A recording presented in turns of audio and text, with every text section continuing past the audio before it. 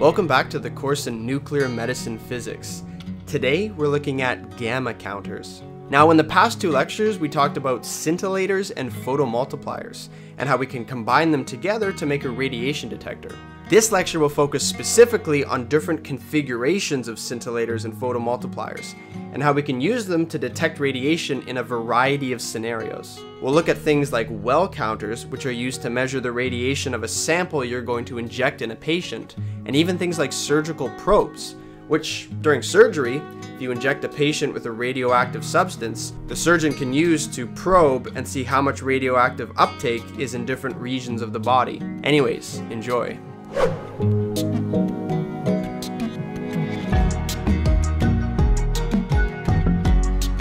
I gotta move a bit faster here.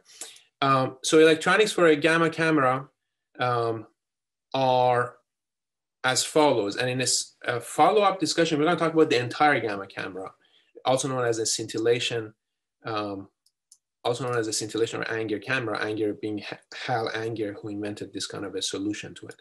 But essentially today we're really focused on the scintillator part and the PMT part. We're gonna talk about collimators in the future. Don't worry about that. We talked about the need for a high voltage supply for PMTs. And today we're gonna talk more also about preamplifiers and amplifiers. But as a whole, this is kind of the way it looks like. You got collimators. We're going to learn about that later. We talked about detectors just now. We're going to talk about these later. And that's the essence of a gamma camera, and with a lot of data analysis happening here, which we will talk about. Same thing for a PET camera, except a PET camera does not have collimators.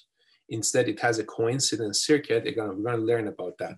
It's the beauty of PET is you don't need a collimator, and the coincidence circuit can do the job for you, and that really ends up amplifying the sensitivity a lot because the collimators are not killing the input signal. Carlos will, in a future lecture, talk about well counters for in vitro detection. So this is essentially a scintillator, and you've dug a hole in it to give very, very high sensitivity and coverage, almost like a 4 pi coverage of the source. So you can get very, very high sensitivity imaging detection of the source you're having. But again, the essence is very similar. You've got a scintillator followed by PMT, and then you've got downstream processing. Also probes. So often when we think about nuclear medicine, we think about imaging.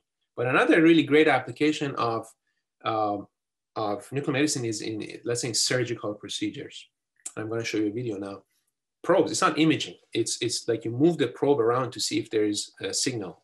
And so the essence of it is sort of shown here. It's very similar, as you can see, except you've got this kind of a simple model, and you don't have to do too much data processing because you're not doing imaging. It's just processing what's coming at that angle or at that direction. And so this is just another drawing of it. So again, you're typically using a small, just a single essentially detector with a narrow field of view, just looking at the immediate vicinity of what you're looking at. So what are the applications of probes, especially used in surgical procedures? It is an exciting application. Here's an example I'm showing you for melanoma, skin cancer, where let's say you've got a tumor here.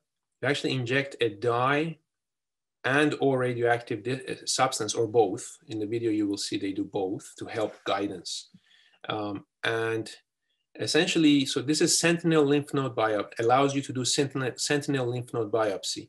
So the tumor drains itself into lymph nodes, and those sentinel lymph nodes are very important for surgical resection and removal and things like that to minimize spread, to understand whether cancer is spreading, and also to minimize the spread of cancer in the body. So it's very important. And again, the probe allows you to know where those sentinel lymph nodes are, and allows you to guide the surgical resection and take them out. This is the case for melanoma, and also for breast cancer, a lot of applications. So similar thing here. You've got the tumor, you inject the dye and the technetium, for example, and you start looking for those lymph nodes and you take them out. So let me show you a video. The video is it's 2-3 minute video. It's a bit graphic. So if you're very sensitive to surgical resection and some of the things that happens there, just be very careful. You may want to not watch. So here we go. After the patient is anesthetized, isosulfane blue dye is injected intradermally at the So this site is for where the melanoma. biopsy of the primary melanoma was performed. This dye will track through the lymphatic vessels to the sentinel nodes. After the dye is injected, it can be clearly seen in the skin at the injection site. A handheld scanner with a gamma sensor probe is used to detect focal radiotracer activity from the technetium labeled sulfur colloid that was injected at the primary melanoma site before surgery, and that tracks through the lymphatic vessels to the sentinel nodes. The inset shows the screen of the scanner, with radiotracer activity shown on the display as counts per second. The counts increase as the scanner moves closer to the sentinel node. The site of highest radiotracer activity is then identified. This is the underarm here. The site of the sentinel nodes, in this case the axilla, is then marked as the site of the planned incision. The handheld gamma scanner can also be used to scan the course of the regional lymphatic vessels in the arm, demonstrating that there are no foci of notable radiotracer activity along the arm distal to the axillary nodes, and therefore no sentinel nodes along the course of the afferent lymphatics. An incision is made at the site that has been marked, and the dissection extends into the subcutaneous tissue.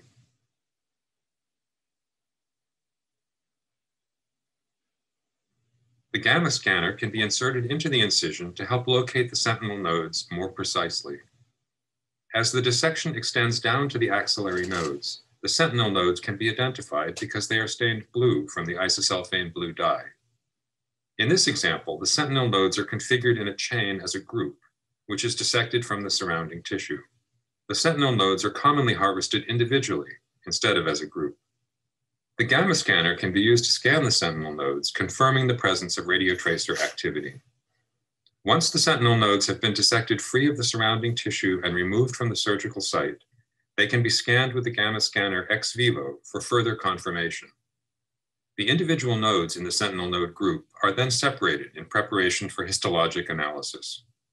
Each sentinel node can also be examined for the presence of blue dye and scanned to confirm the presence of radiotracer activity. That's a probe, of course. Finally, once the sentinel nodes have been removed from the surgical field, the surgical site itself can be scanned again to show that no further focal radiotracer activity is present, and therefore that presumably no additional sentinel nodes remain.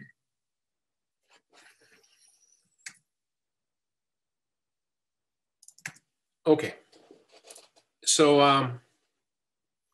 yeah, so it's quite an exciting and important application, and probes are there's a number of groups that are very active in this area. And the newer probes, again, as you can sort of imagine, for surgical requirements, the probes have to be small and sterile, right? So people are switching more and more from sodium iodide to more effective scintillators, such as BGO and LSO. As you can see here, and again, the expense wouldn't be that much because you're looking at a single detector, right? You're not, it's not a huge system, right? And also possibly using semiconductor detectors, which Carlos already talked about. And they tend to be coupled with, instead of PMTs, increasingly with photodiodes. And again, Carlos will talk about this because these are more expensive than PMTs, but again, you're looking at a simple probe, so it's definitely a worthy investment. And even many PET scanners are now starting to switch to this, to photodiodes and for example, silicon photomultipliers. Even though the cost is more, but there's a clear advantages and the costs are coming down. So anyhow, and also wireless probes are making it simpler to use during surgery. Okay, so let's move towards some of the. Before you move, I just wanted to bring up, because this example of the probes, that we just saw, how in this case you would see radiation using probes. Remember when we talk about Cherenkov radiation, and that's the other way of doing it. It will be a similar procedure where radioisotope is injected, but instead of having this probe, you would actually see this light emission because those particles are moving faster than the speed of light in the patient. So that's the other way, because I remember I talked to you guys about that back then, but this is the perfect example of how it's used. Exactly similar to the video that you saw, but instead of having a probe, it's gonna be like a darker room, and the physician will be able to see where is it glowing. Still in research, it's not like fully implemented in the clinic, but yeah, it also exists out there. Yeah, there's a lot of activity in this area. Thank you, Carlos, for that. Using different modalities, nuclear medicine, and also Cherenkov radiation is nuclear medicine, except it's light being generated because of the nuclear phenomena. And also there's a lot of research in this area in using optical methods. Okay, so yeah, it's clearly a major frontier in